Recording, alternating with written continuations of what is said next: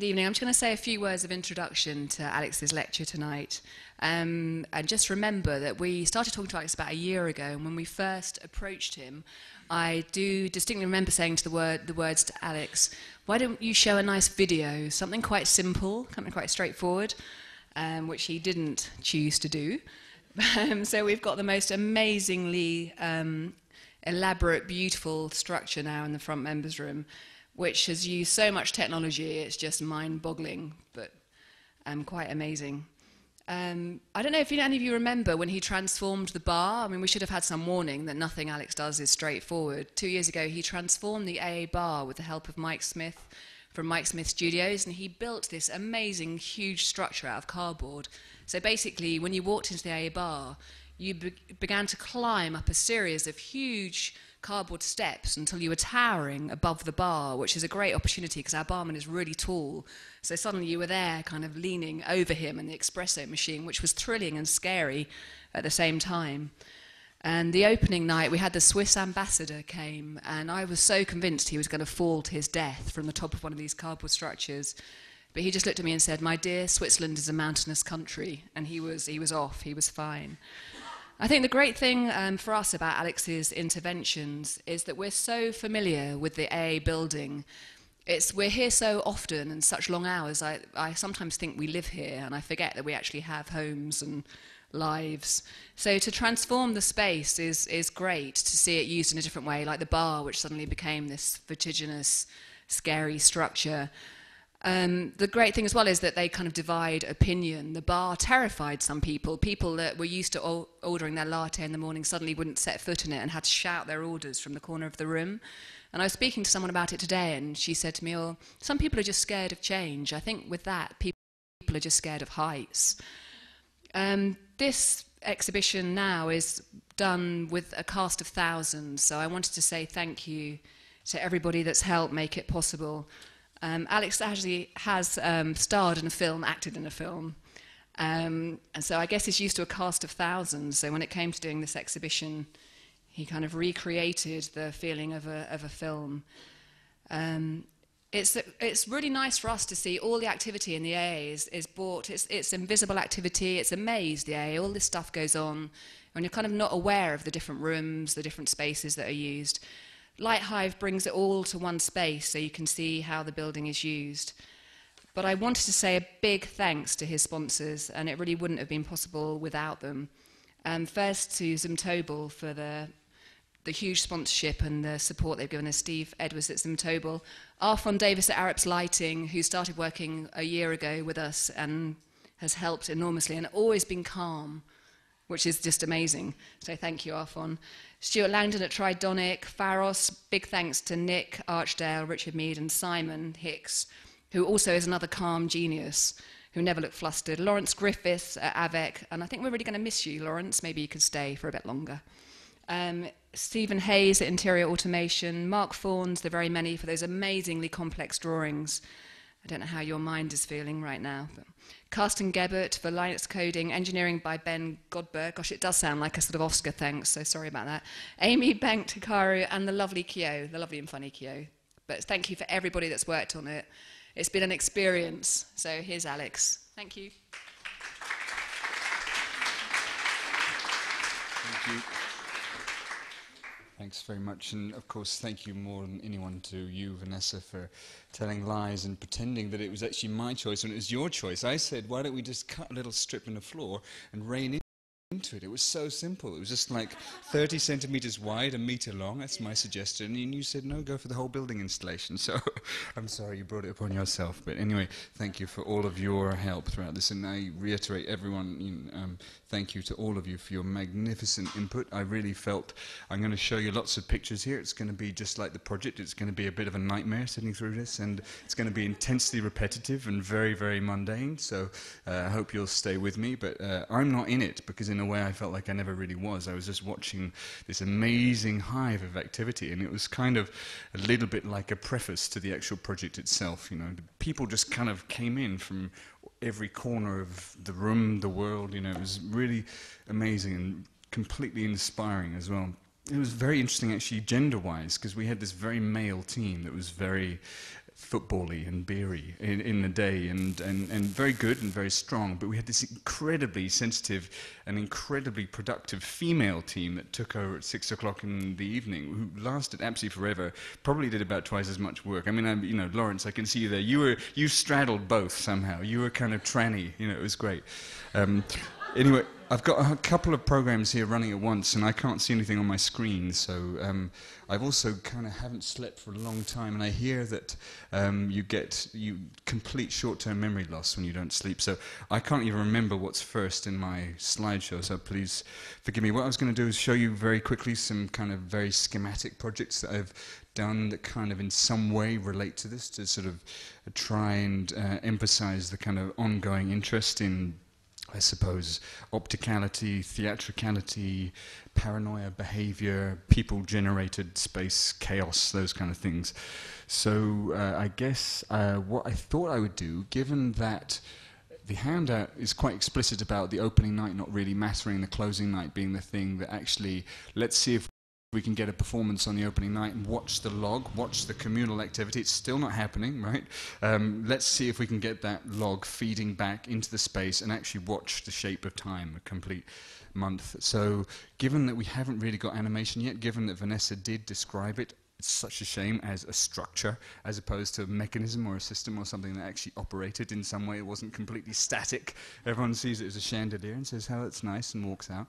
I thought I would start with something animated, just sort of tease and promise, you know, the animation to come when eventually we get the damn thing working.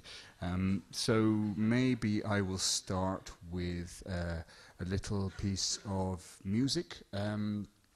This was a tiny little kind of experiment that kind of repeats my interest in the musicality of architecture, the kind of rhythms and structures that allow animation to happen in kind of everyday life. And I was really interested at one point, I mean, I was very close to leaving architecture. I was really interested in the work of Michel Gondry, and this is, I guess, kind of tribute to, I don't know if we've got any sound here. This was just a kind of little analysis of a piece of work that he did.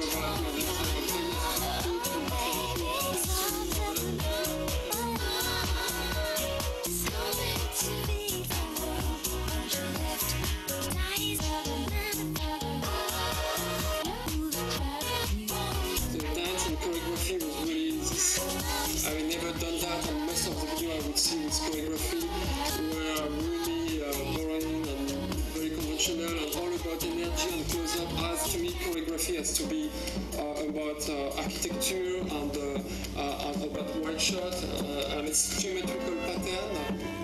Now I don't know how to stop it because I can't actually see it on my screen. But anyway, I love the fact that he was describing this piece as architecture. What's amazing about that piece of movie making is that it's simply a reading of time into space. There's a motion capture rig running around this little street corner in Paris that I sort of looked up like a complete nerd. It's really insane, but I found maps and actually retraced exactly where they placed the motion camera.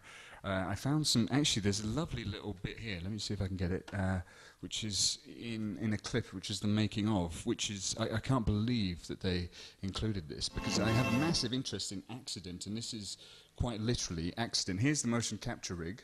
Gonna go around. I don't know, it's very, very bad quality because it's mad off the back of the DVD. They actually put this on the DVD, look at that. They actually hit the guy holding up the light. I love it. Isn't it amazing that they actually include this kind of moment of violence? But anyway, what I was interested in teasing out here was all these little moments of error, because obviously this whole thing is digitized. So all these little moments of little collisions here where you can see Kylie running into herself, or we've got these sort of ghost impossibilities, and there's quite a few of them kind of carry through. Anyway, there's this kind of absurd Uber analysis that kind of runs through at the same time as this kind of lavish enjoyment of form, I suppose. So that kind of was kind of quite explicitly echoed by a project that was the last thing I ever did as a student. Sorry, don't know why I can't.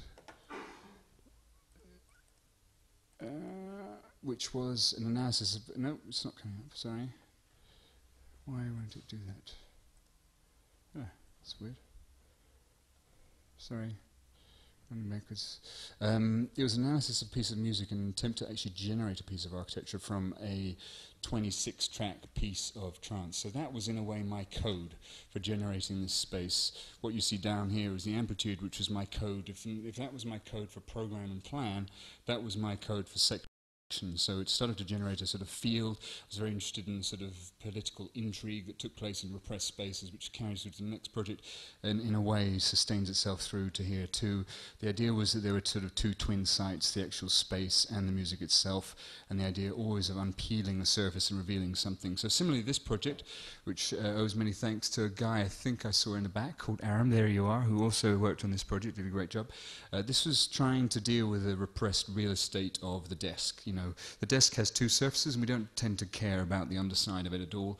I thought that this is a massive corporate waste of opportunity, and we could be in fact hanging supine workers underneath it who would be resting gently so that they could get back to work as soon as possible. So the idea was that this is a competition for a project which obviously never won anything, but the idea was to generate a landscape which you could occupy on two sides and enjoy the underside of it as this kind of slumber space, because frankly everyone obviously sleeps at the office. You go to the office to actually have fun anyway, don't you? Probably more efficient at home.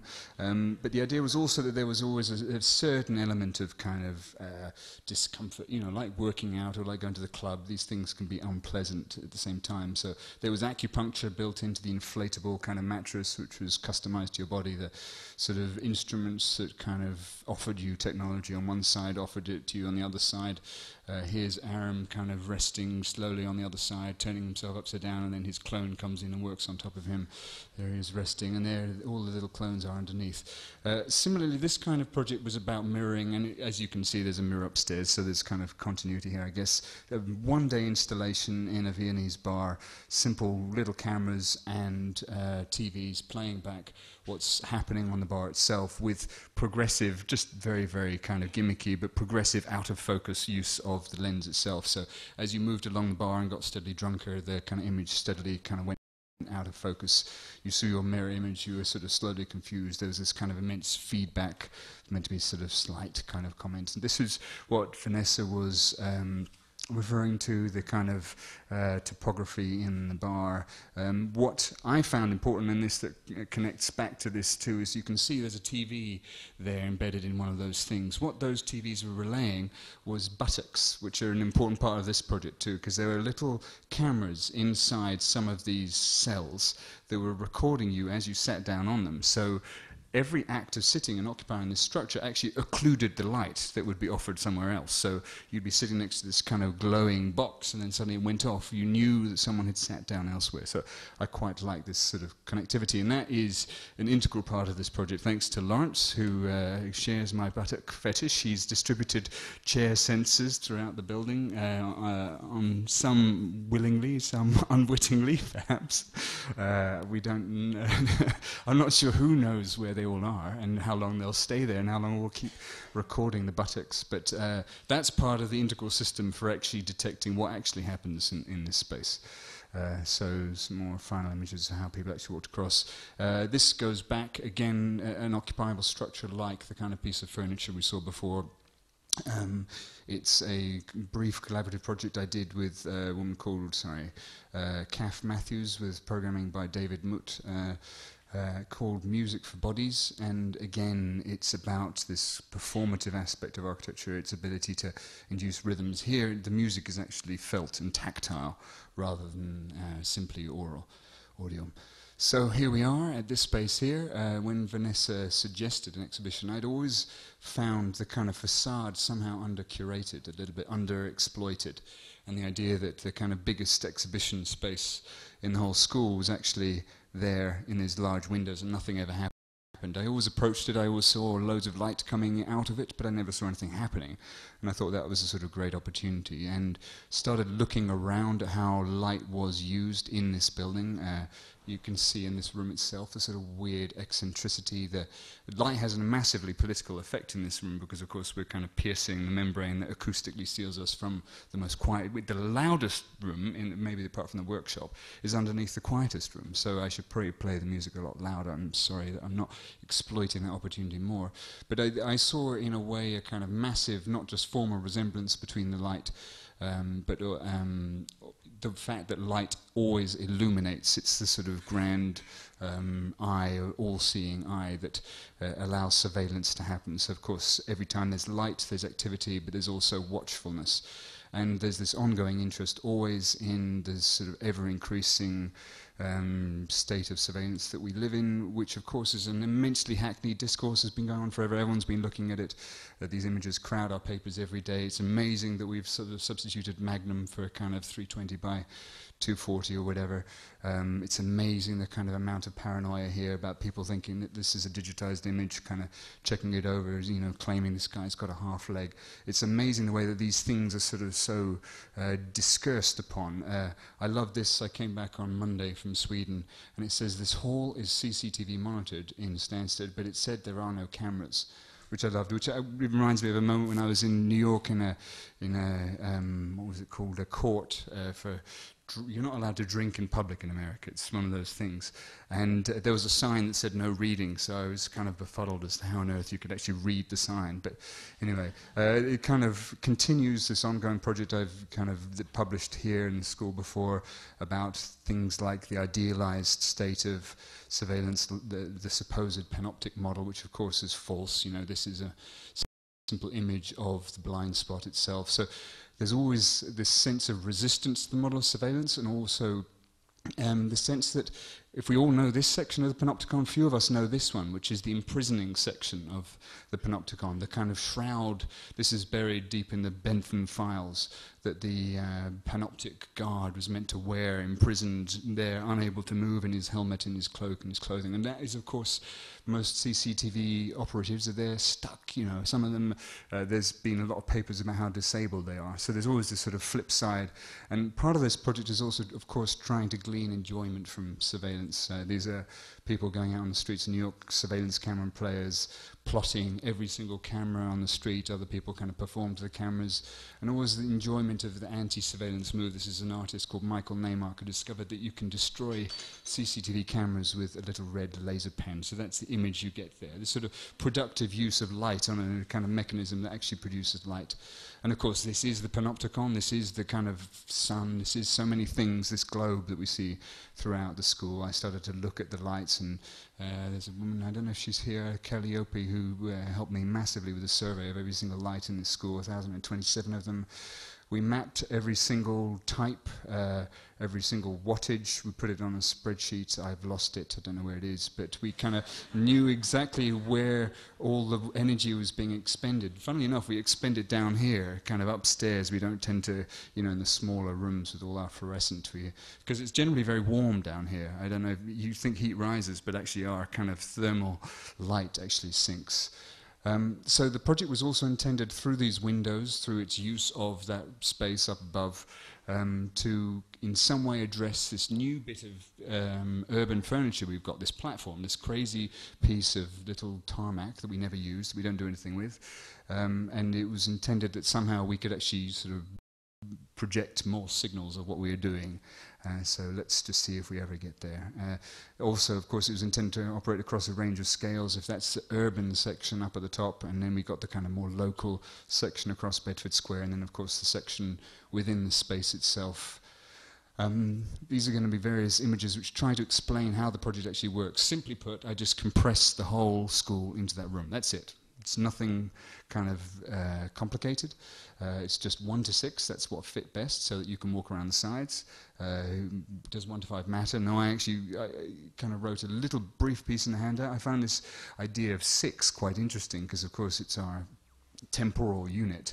But it has happened to kind of come up again and again and again in this project. Very strange. So the light diffusers that I'll come on to, and Mark Form is here, who did a massive amount of brilliant work on it. Again, a scale of 6 reduced down from this. So if these are the plans of the school in their correct orientation, so if that white cube there is the room itself, then referenced back into the room that we're actually in. If these are the plans with their actual light sources, then these are the light sources in space, and that's the project. That's it. You know, nothing complicated, really. Honest. That's how we got it started, anyway. So a few more images of that. You can see this floral motif up there. The idea was that in some way it would continue to be a kind of chandelier of some sort. It would continue to be a kind of drop-down feature, because absolutely magnificent, that thing that hangs there. Of course, causes massive amount of pain because a hanging project cannot touch the thing it hangs from. So that is the only listed thing in the whole building. In fact, we found out later that we happen to have the most expensive thing in the whole building in the center, not just in plan but in section, hanging down with trying to wield kind of huge scaffolding cranes around it. That thing was valued, that chandelier apparently, and we were endlessly debating this, and we were really bored because everyone kept telling us this every day, but it was valued in 1972 at 35 grand. So if anyone wants to nick up their little kind of crystal, I don't know if we'll ever notice, but you will make a lot of money apparently. So more images of the thing, view from the bar, the idea, this sort of obsession about the particulate cloud slightly, the idea of these kind of fragments, this kind of new climate. This is showing it with a mirrored ceiling, so suddenly we get this huge expansion. The thing becomes as high as it is actually long. It's 8 meters by 6 meters, and it becomes 8 meters high. You can hardly see the chandelier here. All you're seeing in this image is the light that you cast by being there. So it's completely like the uncertainty theory, Heisenberg, you know, as soon as you intrude, as soon as you look, you create, you contaminate. There's no other light on because you are the only person in the building. But here we have people in the lecture hall. So there's two sources, and now you start to see the reflection up above, and you start to see it glinting off of the chandelier, and then it kind of goes on. So that's it at about 25% occupancy. And that's the image, if you had see-through walls, of what you'd actually see as you went out. And then, hopefully, you know, at very early stages, we didn't really know what light source it would be, speculating on what kind of holocaustic explosions we could sort of get out of here. What was interesting is that we went through a series of kind of thoughts about what kind of light source we could actually use, and we discovered if 1027, if we just use a standard light bulb, we would blow up the building because it just could not take it. So we were really forced down the kind of contemporary route of lighting design of LEDs. So that's the room with the chandelier in it, the floor plans, the cables hanging. There was a moment at which there was a sort of slight formal tendency to actually try and generate something from the kind of leftover splines of the connections between the plans, but that didn't happen. Good. So here are the particles themselves, the very, very beginning of the spreadsheet, which became immensely long and just be too boring to show here. What was interesting is that there was a lot of accounting throughout this project. There was a huge amount of Excel. My eyes were definitely square for weeks on end. And what I didn't realize for quite a long time, really embarrassing, I always thought this was a 5-story building. But I didn't realize that there's this extra little plan. It's like being John Malkovich. There's a sort of half floor, and that's the accounts office. Now, the irony of spending all my time in Excel, and I miss all the guys in there who work on Excel the whole time. I love this. That's the accounts office, and I didn't even notice them because there is this little floor. You've got to ask for it, especially if you want to get the extra. Well, it's the 1.5 floor, but there they are. And unfortunately, they're not represented, so they can get on with their work. We don't know whether they're making money for us or not. You know, we don't know how well they're doing their job because they're not included. So they're a kind of blind spot, unfortunately. You know, surveillance, panopticon, you know, keeps on going. These are the zones of the building going from basement, ground, first, second, third, up. This is the network that we were originally thinking of, and we were sweating quite profusely at this point when we were thinking about the miles of cable that we were going to have to run from every single room, you know, throughout the whole building in order to get back to the central space. You can see that as these lines accumulate and get thicker and kind of stretch back, you know, we're talking about a bunch of cables that thick, you know, something really like a tree in order to get back to the room. So it became quite important to try and find a sensing solution. That this is the zones with the lights starting to overlay, so you can zoom in and see the kind of amount of detail we had to go into in the mapping. But it became quite important to try and find a networked solution that wasn't so kind of retarded as, you know, the typical architect's thought of kind of branching structure. It looks beautiful, great. So we started to think about also how we would sense throughout the building, and this kind of related. This is a tiny photo of an installation my unit did recently with Martina in the event gallery. We've been looking at sensors slightly, but these are different kind of sensors. The initial dream was really to use as many cameras as possible. There was some kind of dumb idea I had that Sony would just kind of give me a box or something, and then the red field here is kind of all optically kind of filtered. We do have cameras, we have 5, and the genius called Carsten has found a way to kind of dissect these cameras. I'll take you through that later, but here I was hoping for about 50, and then all the rest of it was apportioned to passive infrared detectors.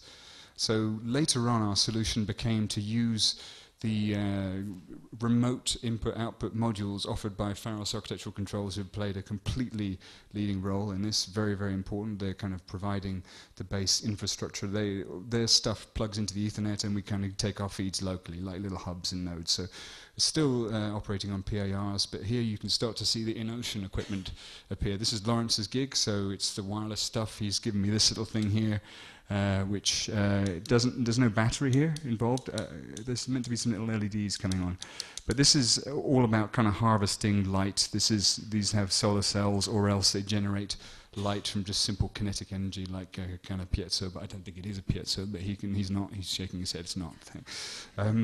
But this stuff is either in chairs or it's indoors. You know, it's a bit of a problem in bathrooms. What do? You can't really look at people in bathrooms, and you don't really want to, well, I mean, you do want to, but you can't. And so we use doors to just check whether or not they're kind of going in and out or not. So just trundling through the various plans there, you'll see these things distributed throughout the building. These are the remote input-output modules, taking in all the little feeds from all the different zones buried around. These are mercury motion detectors versus the BEG occupancy detectors, which look thrillingly panoptic, really, don't they? Radially all-encompassing, completely ensnaring. There's no way you're going to escape them, the all-seeing eyes. And I love the nomenclature here, slave, written everywhere. And of course, they are in the bathroom. They have no embarrassment about this whatsoever. You know, all those cubicles fully covered there. But we do have wire. Unfortunately, we're not the kind of pristine wireless solution that we'd love to be. You know, a purely in-ocean-based thing would be absolutely wonderful. There's some literature out there on this sensing equipment because it's absolutely amazing.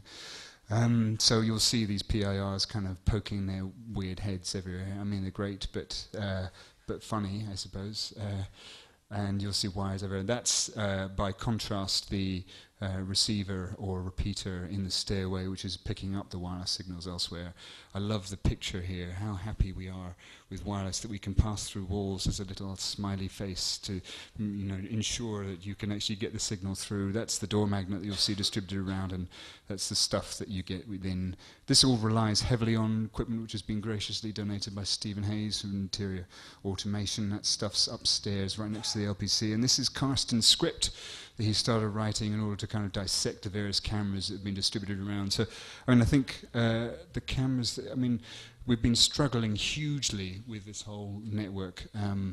On Friday when we opened, we discovered that the network is actually as sort of antiquated as the brickwork, that it's just kind of crumbling and falling apart, and it feels a little bit like cats or something. That, you think they're young, but actually they're old for what they are, and that's essentially what it is.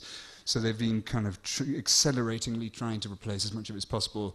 Seems to be kind of going on and off, but on one of these web pages you can actually check, see, is it F5? We can just check what's happening in the computer room, so we can just sort of get a constant update. This stuff all feeds to the web page, so if you guys really wanted to, you can just see it on the web page anyway. But I think this is this room here, so yeah, and shall we see if this one works? I think with this field image, I mean, you guys aren't moving very much. Can't you wave or something? Can someone wave, just so we can see if it actually works?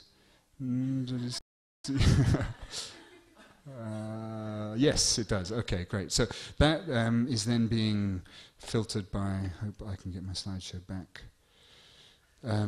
by Carsten's zones. He's using a piece of software called Zone Minder, so he's kind of dissecting those zones and detecting activity in each kind of position. As soon as someone gets up, they then trigger the little light that's actually in their space. And this is the Pharos stuff, which I've actually got running, I hope. So there's just some brief images here of the kind of stuff that I'm hoping to actually be able to run.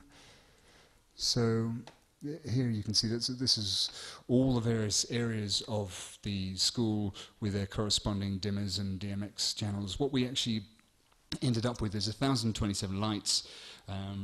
We had a maximum of 6 lights per circuit because of the software that we were given by Tridonic, which is amazing software. We're very, very grateful. Tridonic are the partner to Zumtobel, who have been the kind of key sponsor that have driven this whole thing forward from the very beginning.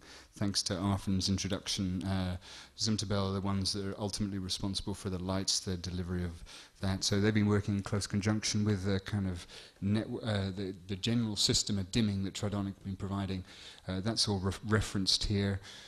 Where was I going to go? I was going to go to simulate, wasn't I? And then this is the life of a student in the AA. These are all the plans, and hopefully, if I press start, is that right? Where's the student? Ground floor. Are they? I don't see them. It's holiday. Where do you think they might be? Do I need to, I don't do output live. It's working. I might be just being impatient.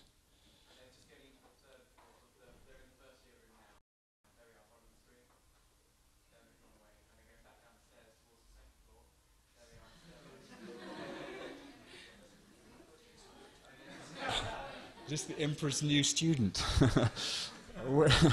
Where's the student? I'm sorry, I don't see him. Lighting up white. Point. Where should I go?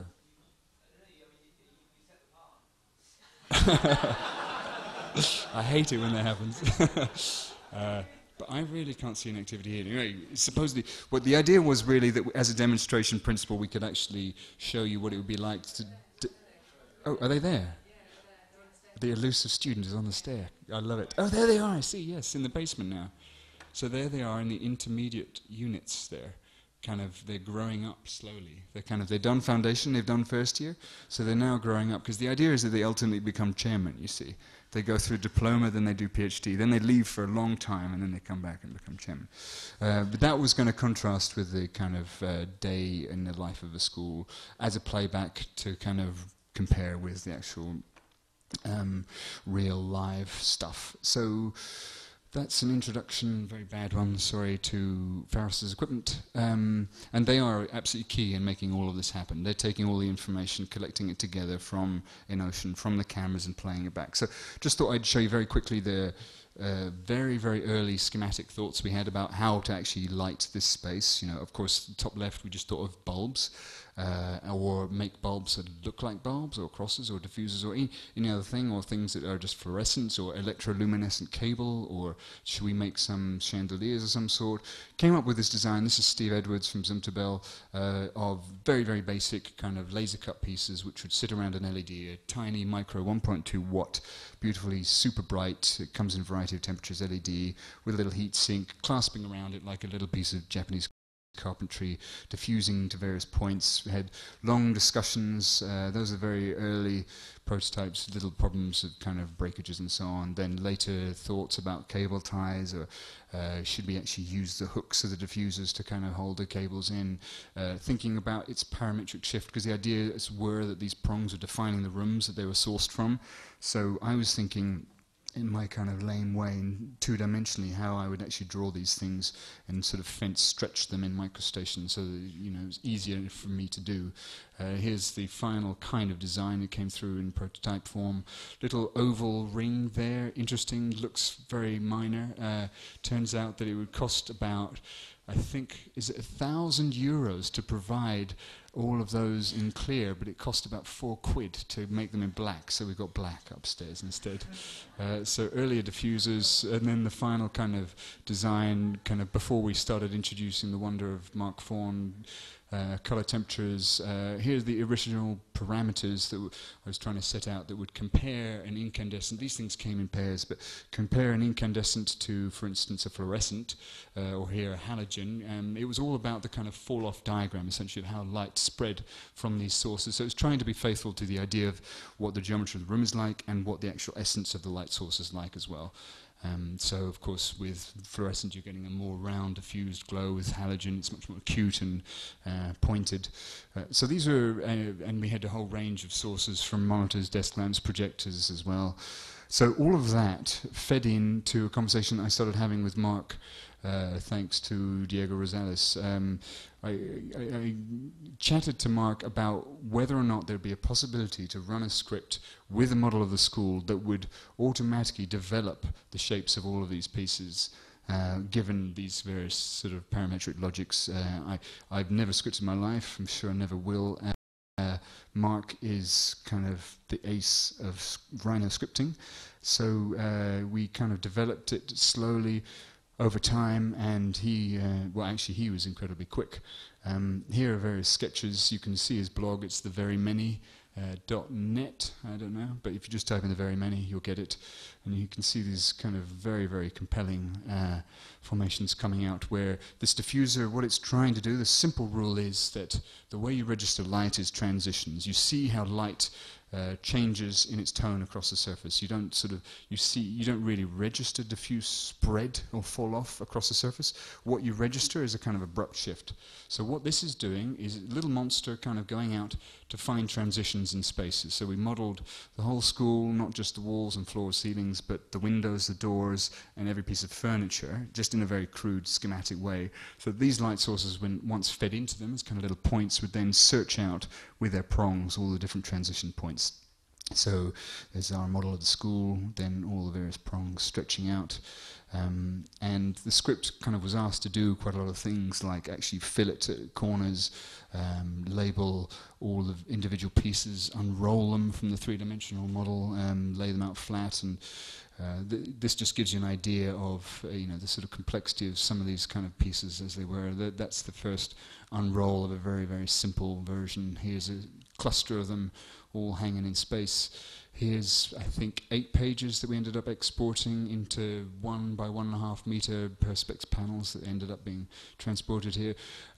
They required some revision in 2D, so this is kind of where the team started expanding into people that came from all reaches. This is them all overlaid. You start to sense the differentiation, and that's, again, those 8 sheets overlaid in totality. Here's a Saturday morning in the studio with everyone helping out, suddenly crafting these pieces. And this was the kind of one of the first stages of Mark's kind of attitude was, let's try and avoid cyber grit. Let's be pure. Let's try and do this as cleanly as possible. Here's us kind of getting personality back into handcrafting, because that's what it is essentially, really, but we use a computer as a tool. We're making these things individually. It was just quite amazing to see how everyone's individual interpretation of those pieces kind of actually was quite distinct. You could really almost read, again, like a pet, kind of the individual version. So one of the guys was this guy, and his pieces looked like monsters. Really, they looked like this. He had some kind of natural tendency to make them kind of facially. This is Aram again, the guy on the sofa. So back to the room and the actual construction in space of the actual project, which started to happen just before the end of last term. Here's the chandelier in space, the ceiling. The original structure was intended to be catenary, sort of tensile, absolutely insane. How on earth could we do that with brickwork? So quickly discovered in chatting with Ben Godber from Expedition Engineering that we'd probably be looking at bowstring trusses.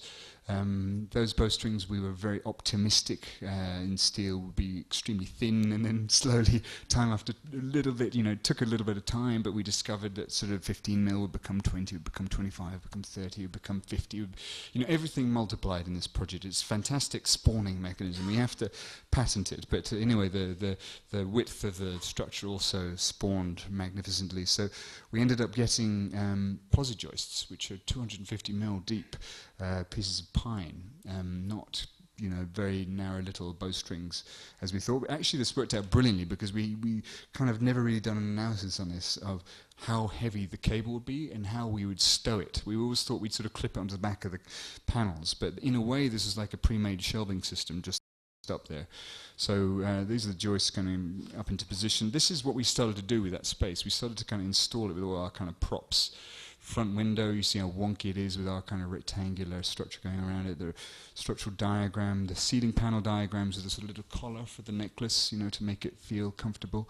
The little speckles of light that fall through it, and then this abstract plan that you'll see CNC'd out of the ceiling panels for the thing itself. This is referred to in the handout, the scaling that actually happens in the project. So if you've got the AA up at the top there, then you're squeezing that at 1:6 down into the middle plan. So what you see, I don't know if the mouse is going to work here, that little square there is then referenced to this square here.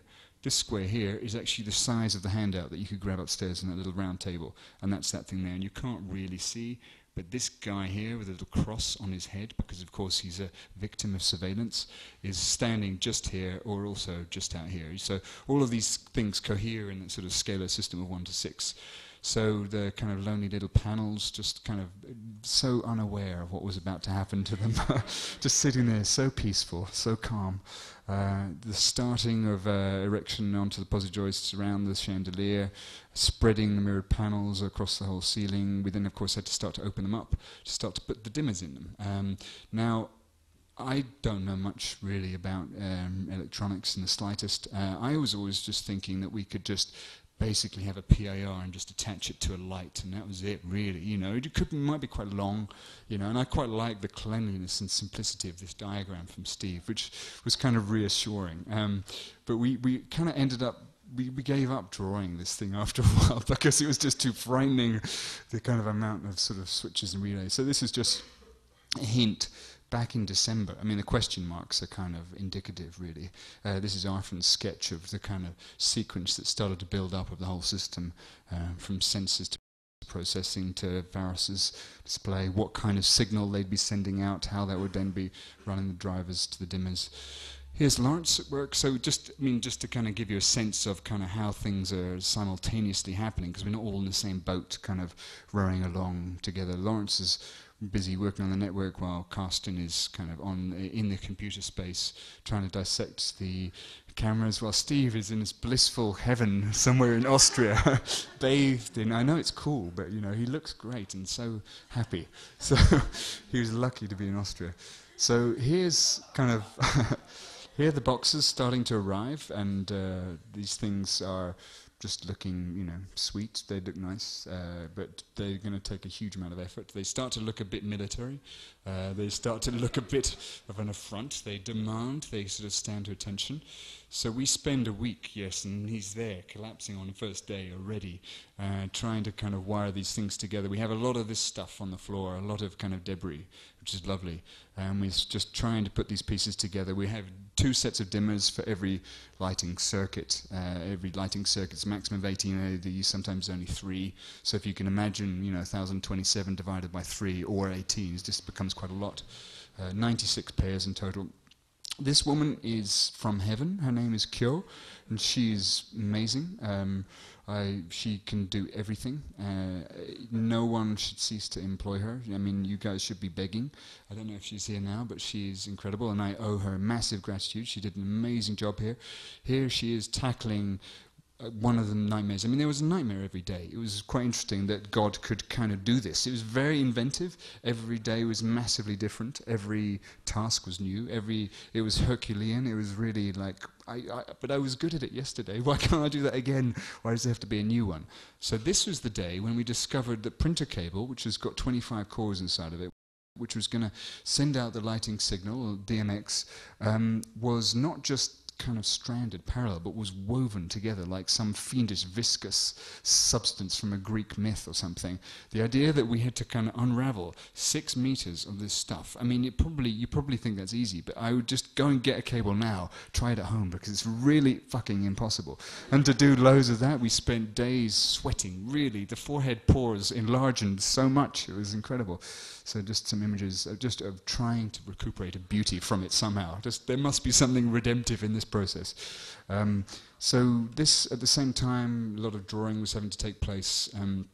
There was obviously the constraints on the ceiling panels of where all the holes are for all the lights. The dimmers had to be fitting between the lights, so there was this very weird kind of refurbishment of this kind of virtual space. We were trying to put all the various pieces of equipment upstairs in this ceiling. It started to generate fairly complex patterns. What you see here, the 4 boxes, are the 4 demux units, which are getting feed from Pharos's little brain, which is just there, which is feeding off of the network via here. So it's sending signals to these 4 boxes, which are then sending a series of, 4 hubs of DMX. These are the electrical drivers. These are the zones of all the circuits which are being fed by each dimmer pack in the ceiling, from basement, ground, first, second, third, and just some details of the kind of nightmare that I created for us in making these drawings. The general holes in the ceiling versus the actual direct networks, and then all the stuff kind of feeding together. So we had to kind of translate this onto the back of panels. We started drawing, so this actually was exactly what we'd done last year with our first year students, where we drew a kind of scale map at correct orientation of Regent's Park, which we then, in a way, it just reminded me again of the way that they were always kind of working on this ground surface. The final exhibition was this sort of attempt to curate a ground surface into something which could archive all of their work. So here we were on our knees all the time, mapping out all of those drawings onto the CNC panels between the dimmers, trying to draw all those various networks, our own tracings in a way somehow echoing the kind of tracings on the ceiling already there, and kind of started to look again at all this stuff that had always been ignored, all these people at work, or fainting, kind of like that guy when he was wiring the dimmers the first day, looking in shock at this horrible thing, And I loved the kind of idea of this sort of tracery, this sort of the old and the new there, the kind of electronic and the plastered. So we spent a lot of time up there, faceless, kind of hidden in panels, hovering on 1 or 2 legs up between these louvers, which would eventually fold shut. A lot of people told us we shouldn't. They liked them like this, but no one fell. It was great. So we gradually increased the kind of growth of coils and occupancy of these spaces. Here's us adding the DMX channels, the various dimmers.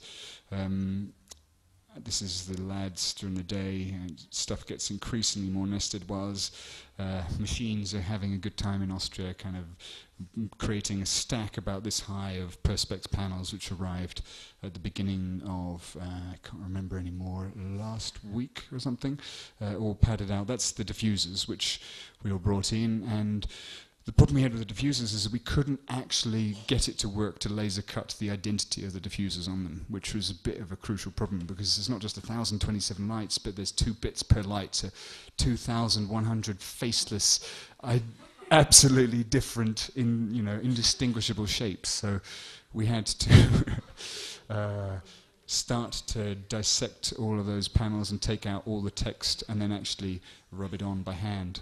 So here we were. There was a lot of handcrafting for such a digital project. It was interesting. So we occupied a lot of spaces. What was interesting is that with that cardboard project, I actually occupied that front members room for a while with the storage of all those units before they then get compacted back together. So yeah, this project greedily took over this room. It took over the entire room, and then at the end of the day we were gone. There's Kyo bravely battling like 8 panels by herself. She absolutely magnificent, pulling all the pieces out, growing them, putting them together. It was quite a task to try and find all the pieces and kind of put them in the correct boxes for all the various panels that they would actually come out of. So you can see the sort of spawning gets really... It was interesting that when I started speaking about this project, a lot of people started feeling uncomfortable. As I was kind of going through the whole process, a lot of people were very generous suddenly to me, wanted to give me money or help, or I could sit down, I could lie down if I needed to, and that was the same for a lot of people. It's quite nice to see people having similar pitying instincts here. So as we were assembling this, we were leaving little traces, not just of pity, but of kind of plastic around the school, these kind of little bits of debris, the sheaths, kind of like snakeskin. So the LEDs arrived, which was great, with the heat sinks.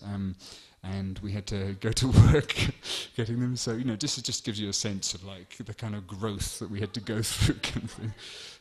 Again, it looks very female, this team. I guess maybe that's the attribution of tasks occasionally.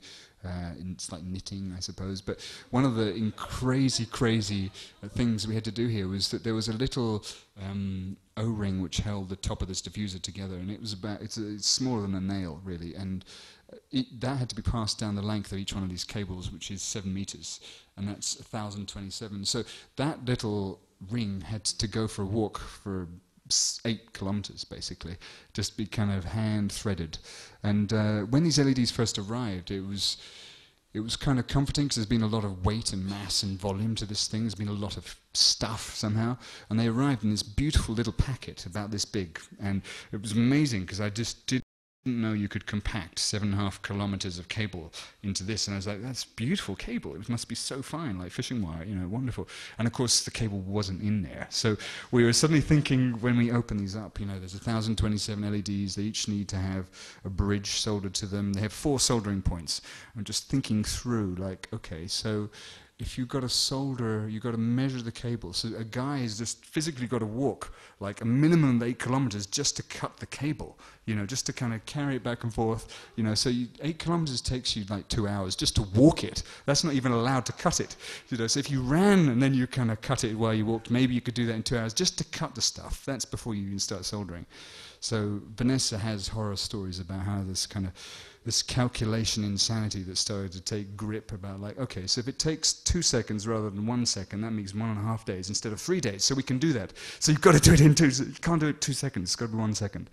And that was kind of the way it had to be calculated. So there's poor Vanessa kind of looking like she'd rather stay on the ground, thanks very much, even though the cable is behind you. So that stuff had to go up in the panels as well. You can see we're not electricians, right? I mean, there's no tidiness at all to this, and I love it. Of course, I love the English garden, the kind of unruly chaos, weeds. It's great weed stuff. It looked so completely shockingly minimal once we closed it all up. It was kind of a shame. So. People came by. In fact, this was really, I love this coincidence because these guys are from this place, this guy, you know, in the evening kind of skiving off work, can you believe it, to come in, you know. I love the idea that they're working on circuitry for things that look, you know, in the day they work on buildings that look like circuits, and at night they actually work on circuits.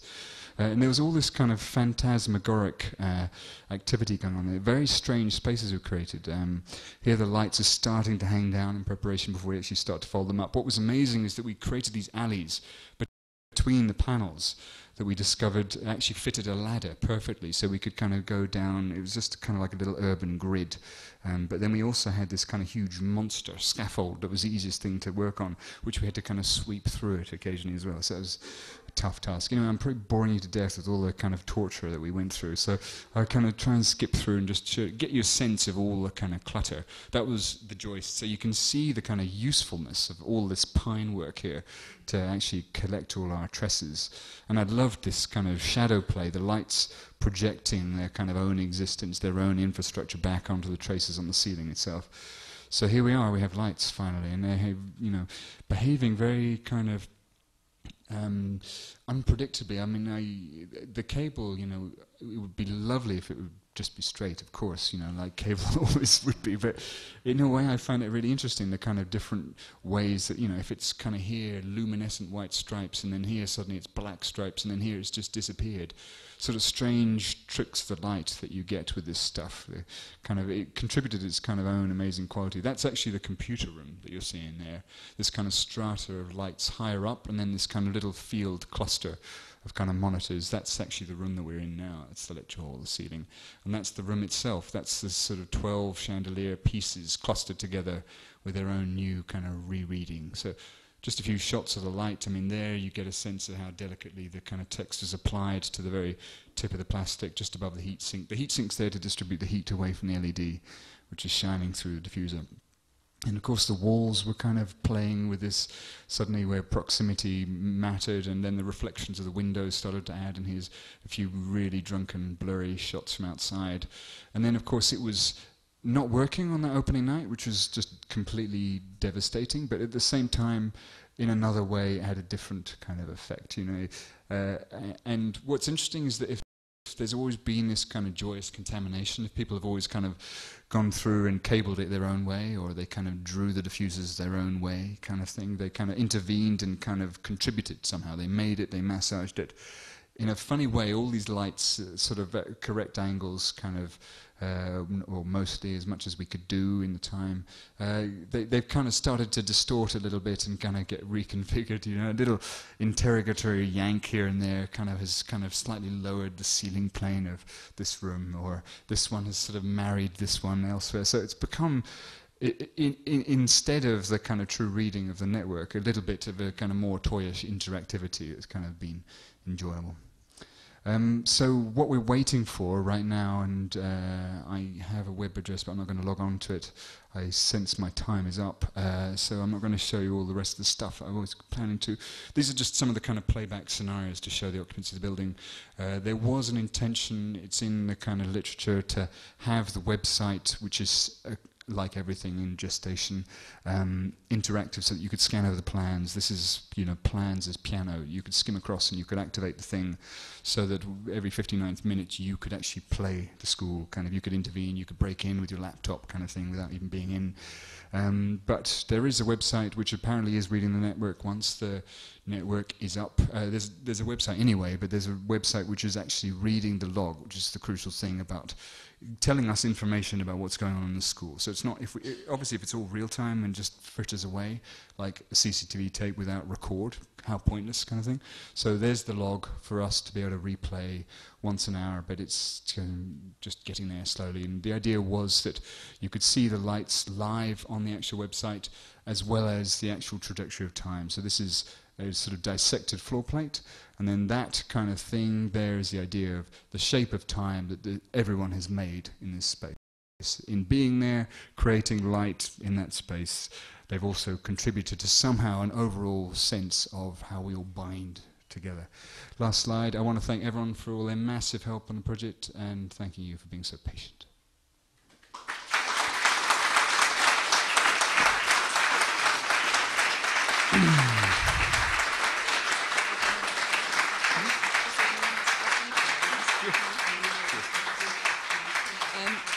I think, as Simon just said, it's almost too soon to be looking at these pictures.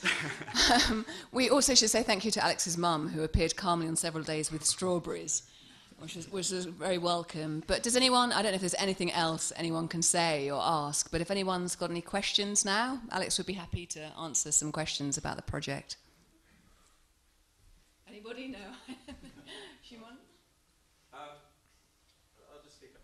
Anyone who knows you, Alex, will know that kind of a sense of, perpetual catatonic crisis is, it's just like every day for you. But I'm kind of wondering if, and it's one of these if questions, like, if you knew back like a year ago or whatever, would you? No?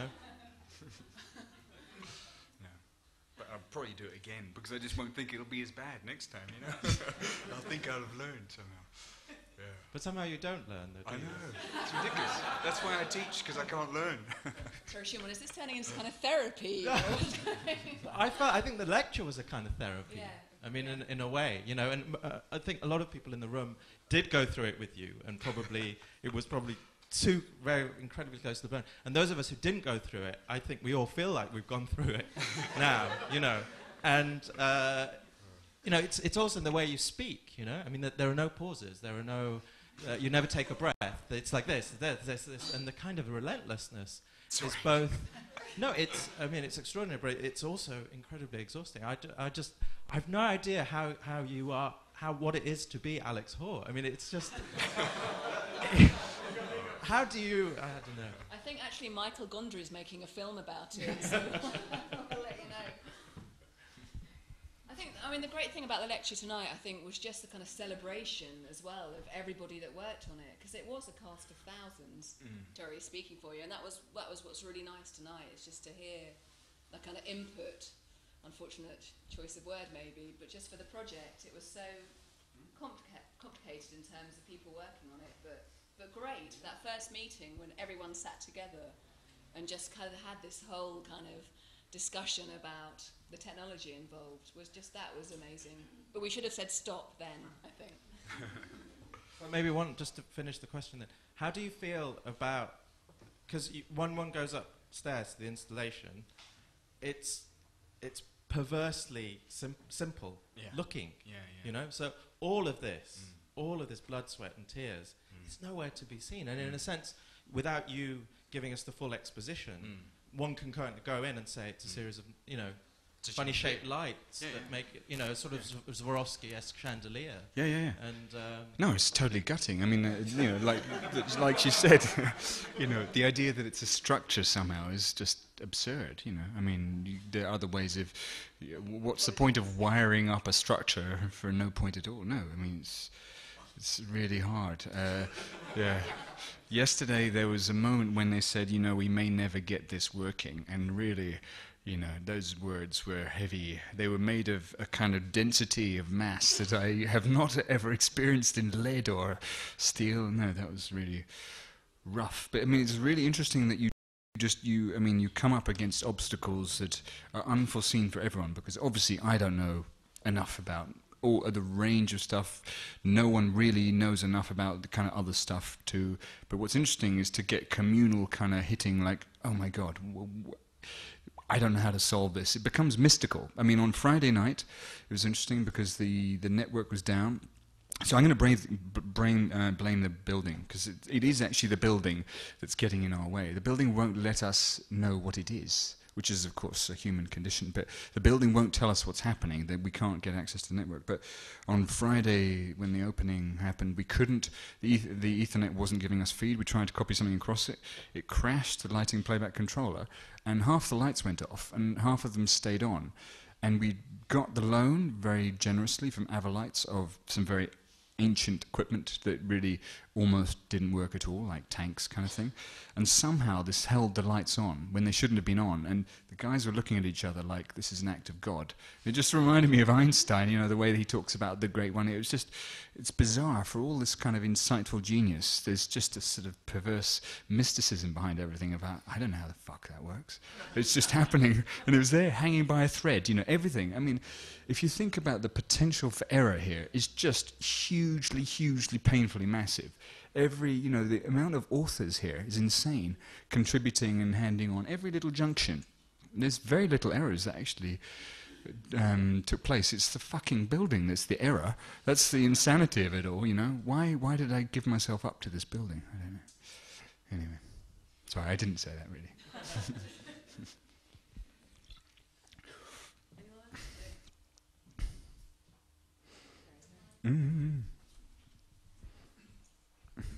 Not being one of the cast of thousands and just coming to actually look at this exhibition because I wanted to see the kind of work that Alex does. You mentioned the word animation a few times, and there's meta levels of animation going on here, and I'm just from where I come from, what my interest is, and I suppose the interest that we share, I'd be interested if you want to extrapolate it all on almost different levels and how it maybe relates to the soul of this building. Sorry to bring up the cliche of drama, right? But just in terms of also, because I think a lot of this must feed into your teaching and into your students and have a great impact on people. And what we've talked about, not very much, but is in how animation figures in that, both virtually and the web, and also this idea of chance that you're talking about and the liberation of the mistake, if you want to call it that. Yeah. Control. Wow, what a huge question. That's a brilliant question. I mean, so is yours. Great question. You know, I'm really opposed to this idea of architecture as the monument, this sort of static sculptural form. And I suppose in a funny way, that's what binds a lot of people here in this space together, is this sort of belief in dynamic systems and landscapes and stuff. And I suppose, in essence, I kind of love forces. I love flux. I'm kind of addicted to movement and change. But I obviously am kind of deeply kind of vulnerable to the kind of change that people will bring to this project, but B, architecture in general. That everything is always contingent, nothing is controllable, that there's always this hubristic, like this project, could there be anything more hubristic somehow, and then do an installation in a whole bloody building, you know, 5 addresses, how can you do that? It's impossible. So arrogant to control everyone, you know, ridiculous. There's always this urge to control and to put things in order and to keep them at bay, and at the same time there's always this sense that they are always in flux and that they can never obey. And that's the beauty, I think, of architecture as opposed to art, which gets pristinely hygienic clinically embalmed in the kind of gallery in the white space, you know, with the medical latex gloves perfectly positioned, nothing can touch it, don't breathe, you know. That there's always animation, and that comes from people. And there's the other obsession about the climate. All these different bodies, you know, the solar body, the earth body, the human body kind of colliding. I don't know if that answers your question at all. Sorry, yeah, sorry.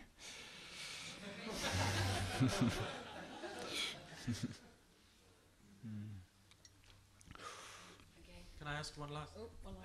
Because you don't actually technically refer or use the word technology throughout, and there seems to be kind of a weird relationship to it. Because on the one hand, the project is, you know, it sort of attests to a kind of like utopian technophilia, but then at the same time, you know, the whole exposition of your lecture is this technophilia, this love of or fascination for, you know, kind of technology, literally comes back to make your life, all of your lives, fucking hell, you know. And there's also the ridiculousness of, on the one hand, laser cut kind of machine technology, and then Kyo or Simone or whoever literally spending hundreds, if not thousands, of man hours. Always, yeah. You know, and I'm wondering where, because it's. I mean, are you really not? Is that the ambiguity reflective of your kind of ambivalence towards technology? I mean, no, on I'm one just hand really you seem shit at completely with technology. it, and then on the other hand, completely against it. No, I'm completely for it. I mean, you know, the answer is obviously, well, if I was technically more competent, or we all were, or all of this stuff was working together, then it would have required less hand effort. But in the end, someone's always got to wire the cables, haven't they? Unless a machine is imprinting the sort of circuitry. So I have a completely utopian belief in technology. I mean, I think architecture is technology. And I wish that we could have got it to have worked better. I don't have a kind of romanticism about the suffering of the hand or the labour. I thought it was interesting anecdotally as a kind of critic, you know, culturally. I thought it was interesting sort of anecdotally, but not for a project really, particularly.